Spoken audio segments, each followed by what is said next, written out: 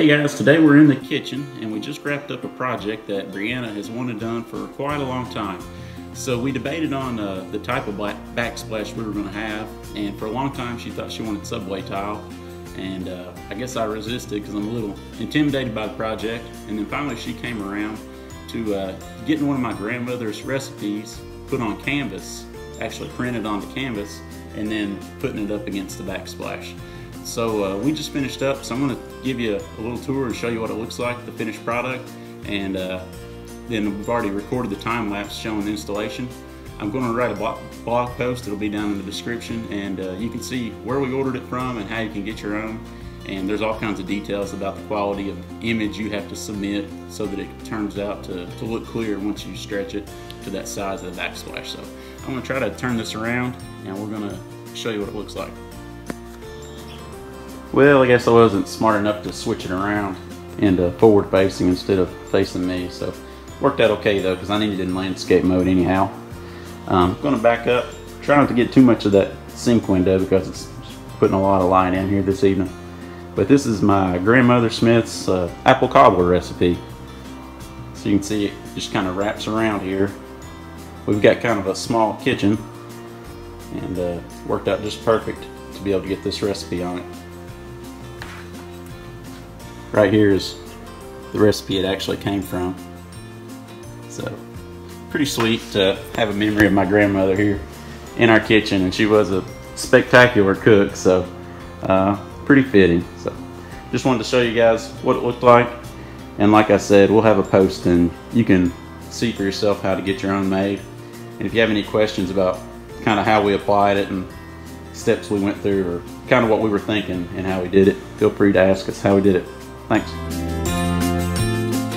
Hey guys, I was working on this video and I realized I left out a little PSA on safety. So before we got started, we knew we were going to be taking off all of the covers on all the receptacles, and then a cover on a light switch over here for our cabinet lights, and also the island light we have. So before we went to taking any covers off, you want to make sure you go down to your breaker panel and turn those breakers off. So I didn't have a voltmeter here at the house. Well, I do, but I didn't use it. I used a battery or a phone charger, plug the phone charger into the receptacles.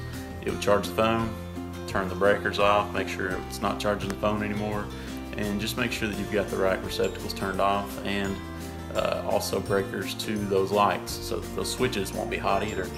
That way, whenever you get started, you don't have to worry about working around an uncovered receptacle or light switch that has power present, because you are going to be, as you pull the canvas up over those receptacles and switches, you're going to be taking a razor blade and cutting out inside that box. You have to trim it out, and you'd be putting yourself at risk definitely there, because you have the chance of hitting that receptacle with your razor blade. So definitely make sure you take the extra couple minutes and turn the breakers off, just so that you're going to be safe, or whoever you've got working on it's going to be safe.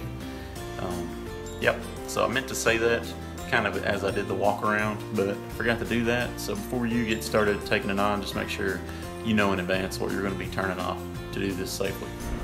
The first thing you need to do is wash your wall with a damp washcloth. Once that's dried, you're ready to go ahead and turn the breakers off and remove your receptacle and light switch covers.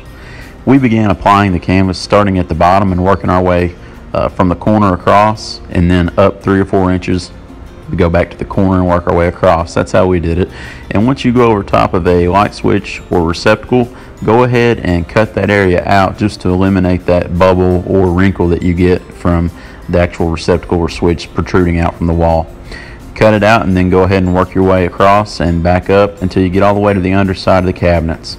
So we had ours printed oversized, so they're a little bit taller and wider than needed, so that when you get to the underside of the cabinets, you simply cut where it meets the wall and the cabinet meet, and you cut off the excess canvas. Same thing whenever you get to a trim like this window trim, you just went all the way kind of up the side of the trim, then you just cut down where the trim and the wall intersect, and that's how you end up with a perfect match without any open gaps where you could see the paint in behind.